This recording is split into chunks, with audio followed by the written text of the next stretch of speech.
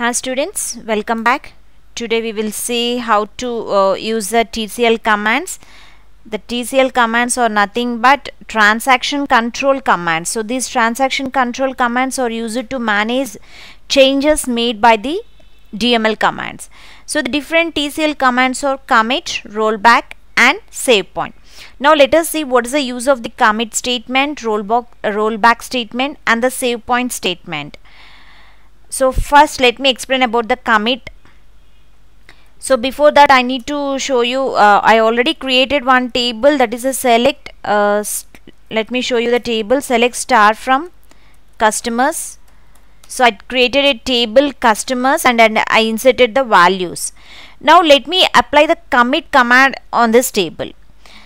So the commit, it is a transactional command used to save changes invoked by a transaction to the database. So just it's saving the changes whatever you have done, and it saves all transactions to the database since the last commit or rollback command.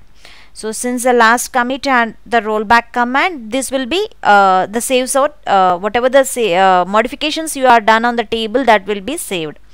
So let me do one modification in this table. I want to delete one row here.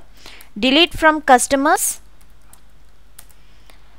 where, let me take where age is equal to, let's take 28. Age is equal to 28. So one row was deleted now. Now I want to commit the table, means I want to use a commit command. It's just simple, you have to write commit. A commit command is used to save the changes whatever you have done to the table. Okay, it is commit was completed. Now what I want to do, I want to delete one more row. So whenever you commit, the table was saved. So let me show you the table, whatever the select star from customers. Okay, so the row was deleted, the ID 4 whose age was 28, that row was deleted. Now it was the table holds only 3 rows. Now I want to delete one more row. Okay, so delete from customers where age is equal to, let me take the age is 30. 2 rows are deleted, means the age 30 hold 2 people. Okay, so the Bhanu and Lucky both are having the age 30, so 2 rows are deleted. So now let me select star from customers. So the 2 rows are deleted. Now the table holds only one row with ID 3. Now I want to use the command rollback. Rollback completed. Now let us observe what this rollback command perform the operation on the queries. Select star from customers.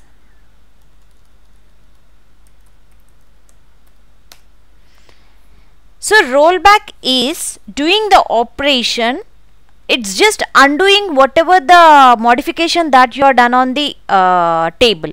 So actually here whenever I use the delete command, so here the delete command, what it's doing, it delete first starting I deleted one row.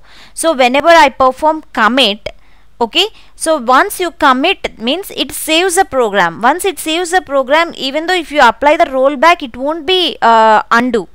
Okay, but here in the second, once I deleted the 2 rows here, delete from customers where age is equal to 30. So the 2 rows are deleted. So before committing that, I just perform rollback option. So just enter the rollback. Whenever the rollback was completed, whatever the modifications that are done before the commit statement, only before the commit statement. So the before the commit, only 2 rows are deleted. Means after the commit statement, only 2 rows are deleted. So those 2 rows will be rollback, not the first one, that is first row where age is 28, that was not rollback, because after deleting I committed. So once you committed, you are not supposed to roll back that.